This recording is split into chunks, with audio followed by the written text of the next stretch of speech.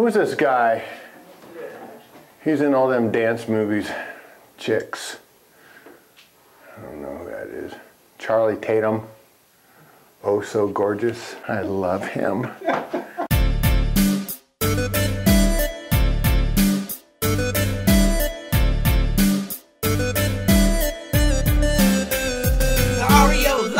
Aw, man, we all the way out in BFE. Son, we are in BFE. Nice house.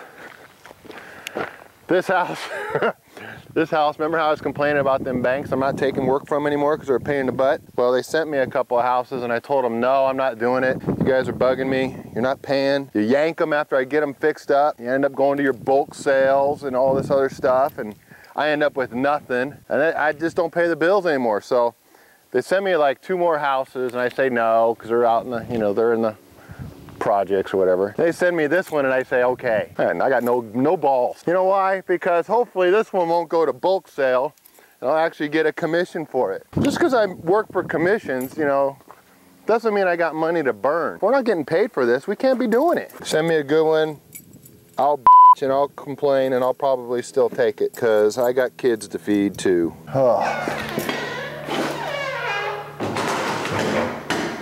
A little bit of stuff in here, not bad. Big old wind machine, huh? All right, this should be a nice house. Let's see what we got. Open some doors, take some pictures, do some reporting, and pray that these guys don't yank it after I've done everything. Oof, damn.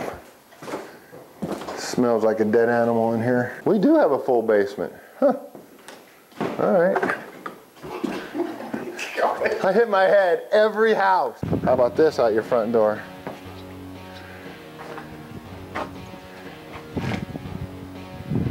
Not bad, not bad. It could be a whole lot worse. It's vacant. Who knows how long it's been vacant. But I'll tell you what, the most important thing to do is get that sheriff's deed recorded, get this on the market and get it moved. Taking our time, trying to work things out. It's all right to work things out, but if it ain't gonna work out for the best of everybody, then you're just going into another default sooner or later. This is a nice house. This is a real nice house. I think it's only about 7 years old. Just long enough to do a bunch of refis, pull a whole bunch of money out of it, and watch the market dump. We just knock them out one at a time, bang, bang. We'll do 4 houses today, get those on the market. There is quite a bit of stuff here, it's starting to add up. We got like this futon and a few things in here. Who's this guy? He's in all them dance movies. Chicks. I don't know who that is. Charlie Tatum. Oh, so gorgeous. I love him. And we are ready to go. 4 bedrooms, 2 baths, another half bath downstairs, and it sits on a full basement, 5.5 acres. Yeah, man, newer construction. This is nice. This will make somebody a real nice house. You smell that?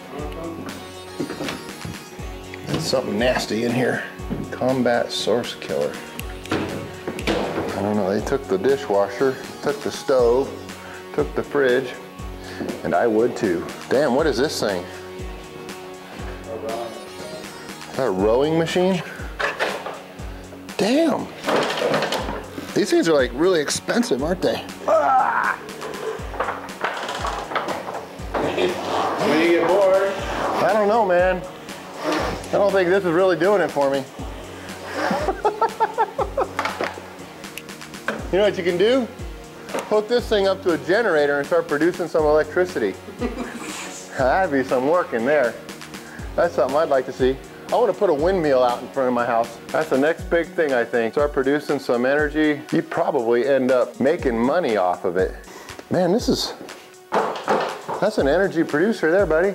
Huh? You think any one of these farmers around here is gonna care that this house sold for maybe a little bit less than what they paid for? Heck no. They're gonna be glad it's sold and there's somebody living in it now, because that helps everybody's values. Sitting around, doing nothing, taking longer, in a declining market, that ain't helping nobody. Listen to this. I think right now it's like 3 out of every 4 people who did a loan modification the first quarter of 08 is already in default. 3 out of 4. Now, is that a fault of the people who occupy the properties, or is that just What is that? You answer the question. What is that? If you've got a 75% failure rate on these loan modifications, then what's the answer? Why are we doing that? Is that a good idea? Are we spreading it out over a longer period of time to kind of make the landing a little smoother in our housing crisis?